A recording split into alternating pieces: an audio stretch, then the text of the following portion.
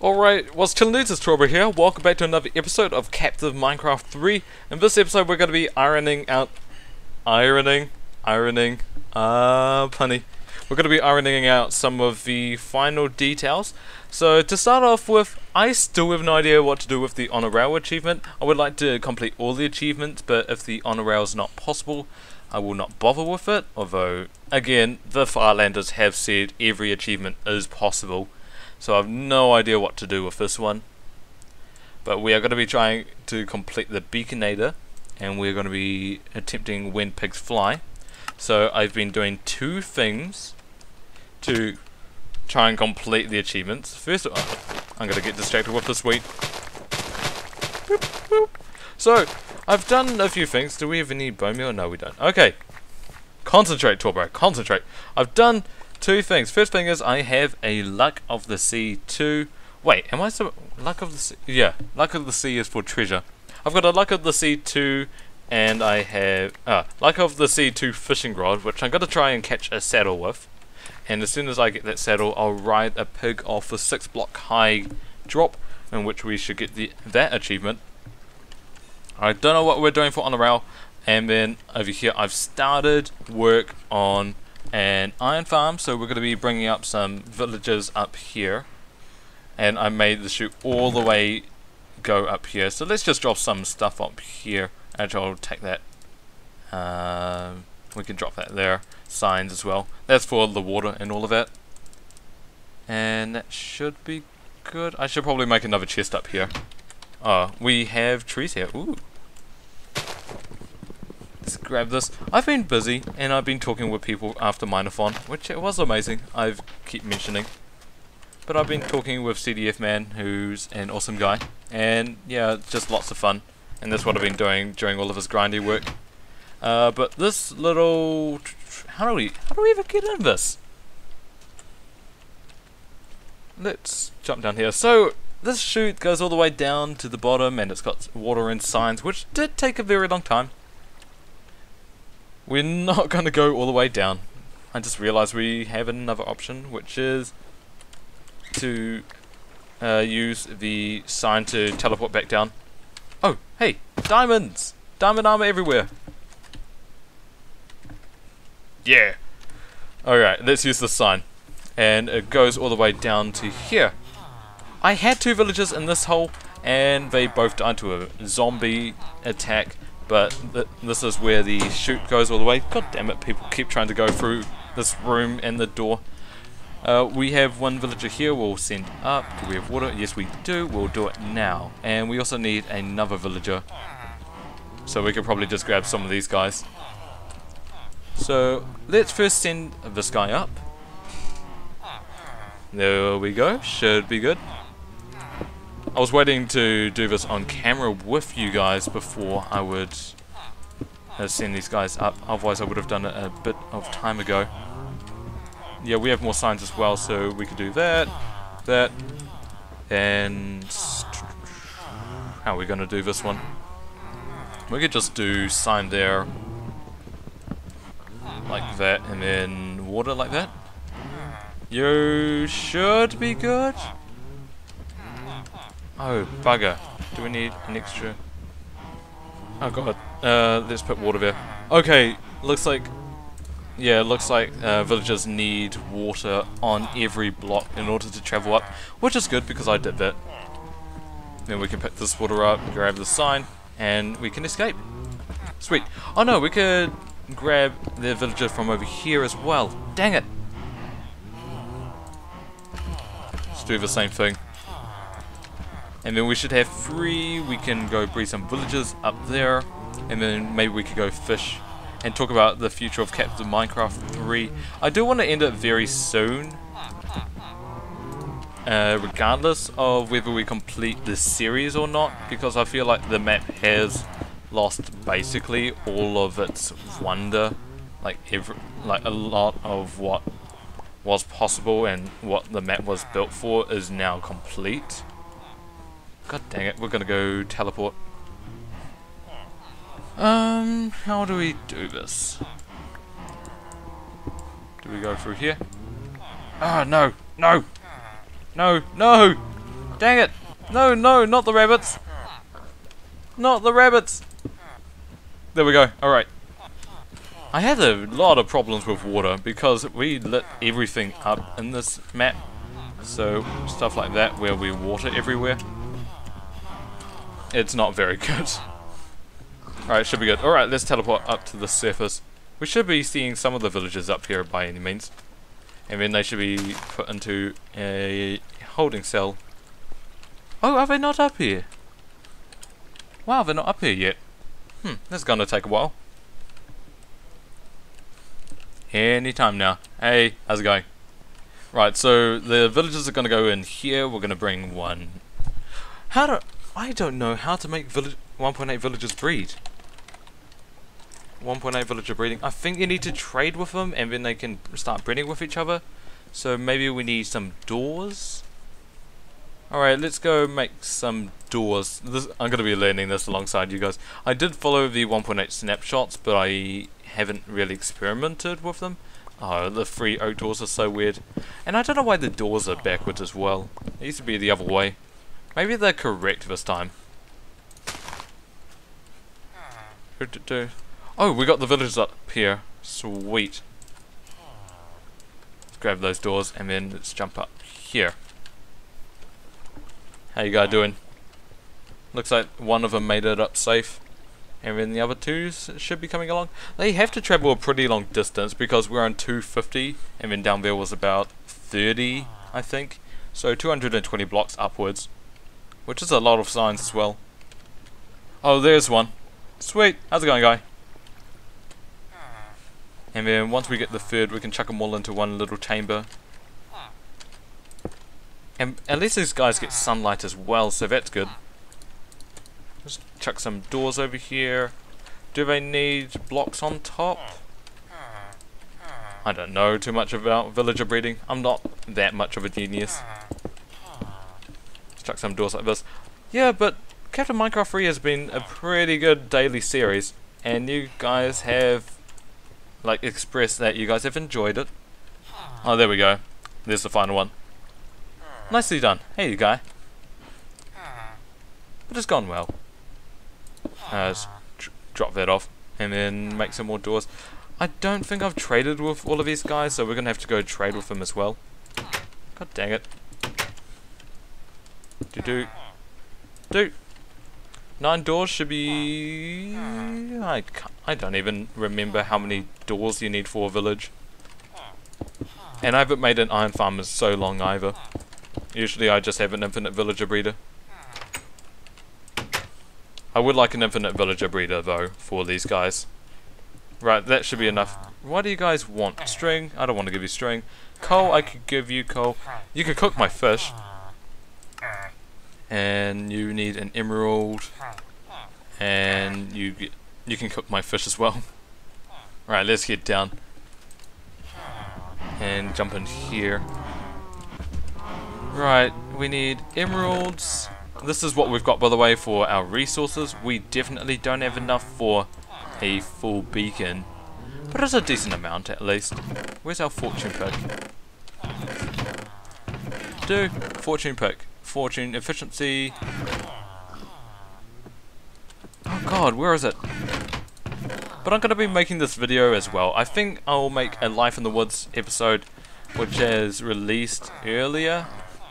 Where's the fortune pick? Oh well, I'll bring all of this coal along. But I will be making a Life in the Woods video, basically outlining what's been going on the last 2 weeks for Life in the Wood. And in the Life in the Woods mod pack, we will be exploring the environment. I haven't actually done it yet, so I'm only gesticulating, well, guessing what's going to happen in the episode. Hopefully I don't die because it is a Life in the Woods mod pack. Right, you should be good for breeding, I think. I see you would cook my fish, but in fact you're going to be giving me emeralds for coal. Okay, you should be good on breeding. That's a terrible trade. And you can trade as well.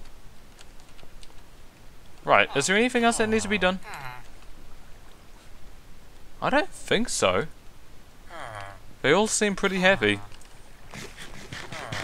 I'll probably do some work off camera for these guys as well. Right.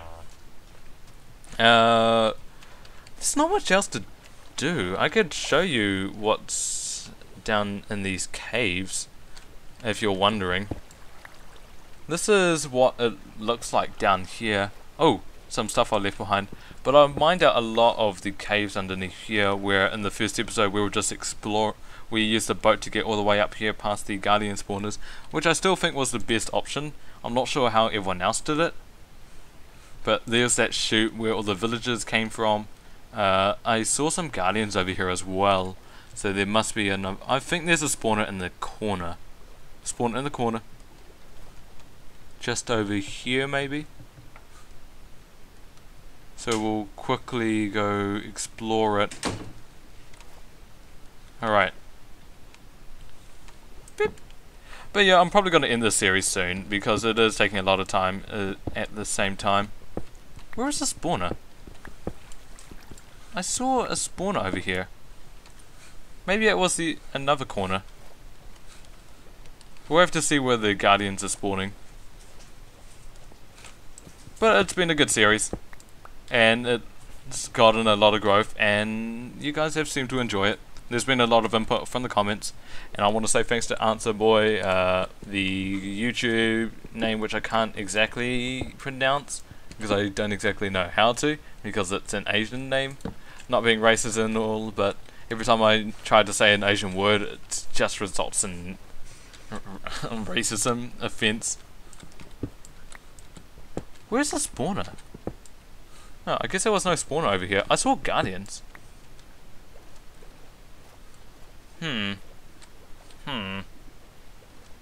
Okay then.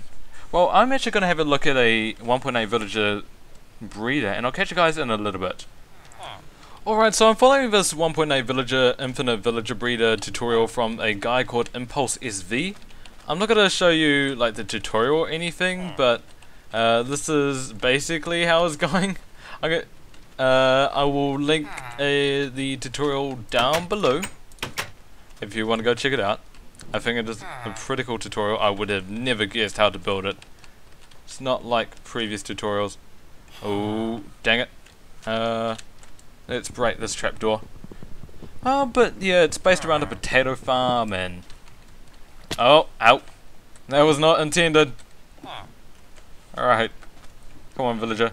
You've got this. We need one villager down here. Supposed to use windows. No. Goodbye. Supposed to use glass, but no, we're not going to use glass. We could use leave the ladder here, probably. There we go. So we got one guy there, and then we need two villagers in here. One needs to be a brown villager. So we... Oh! The baby villager over here, actually... there is a baby villager over here. He's a white guy, so... That's all nice and fancy. We're going to have to transfer some of these villagers over to the potato farm as well. Going to have to require... going to need a lot of AFKing. But it should be good in the end. It should all turn out well. So let's just move this guy over here. I think the villagers need about 8 stacks of potatoes each. So that's quite a lot of potatoes needed. We don't have 8 potatoes. So what I might do off camera as well is might grow up enough potatoes to fill the villagers. And then hopefully with the infinite villagers... which end up in that little part over there, we can start putting them into the the iron farm and have some iron in this little place. So that should be all fun and dandy. At the very least, all of this place, this area is very compact, so we won't really lose anything. Oh sweet, that guy's grown up. I wonder what you offer. Oh, you buy paper. Ooh, you're gonna be a good guy to know. Ooh, Dev Strider 3. Dang. No! Dang it! Oh god. Issues. Mayday. Mayday.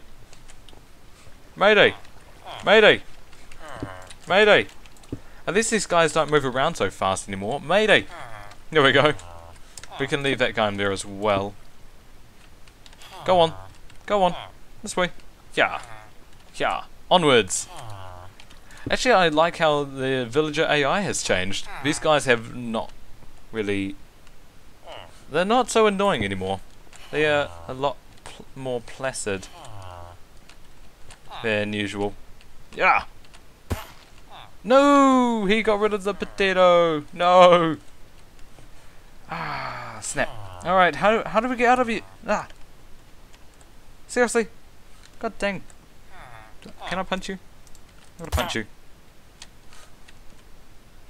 I guess you don't move. I wonder how to get you out. Maybe... like this? Oh, this would work. This way. This way. Here, boy. God dang it. Villager. Seriously? God dang it. Move. Move. Move. I'll leave you there for later. Let's see. Oh, the damage is not much. We could hoe this down.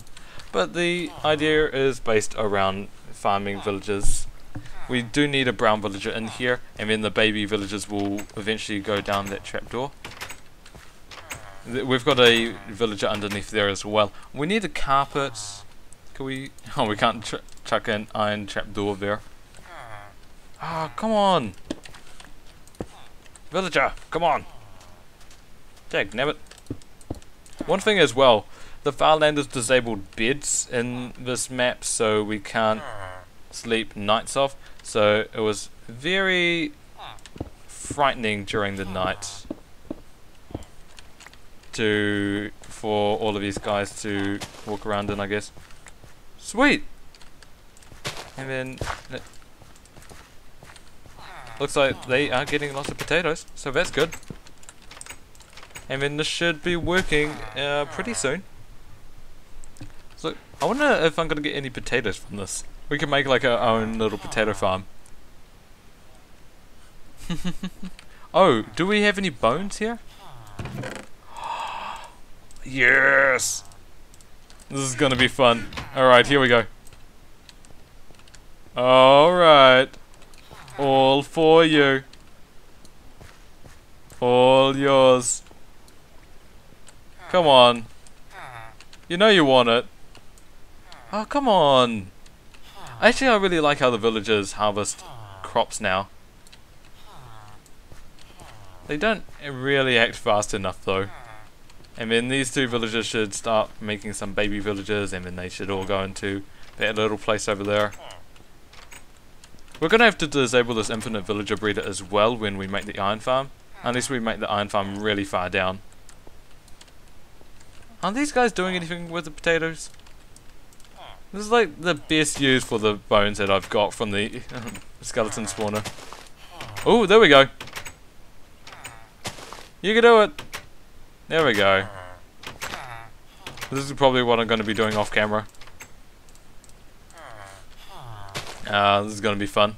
Oh, you didn't even plant all of the potatoes. You guys are silly.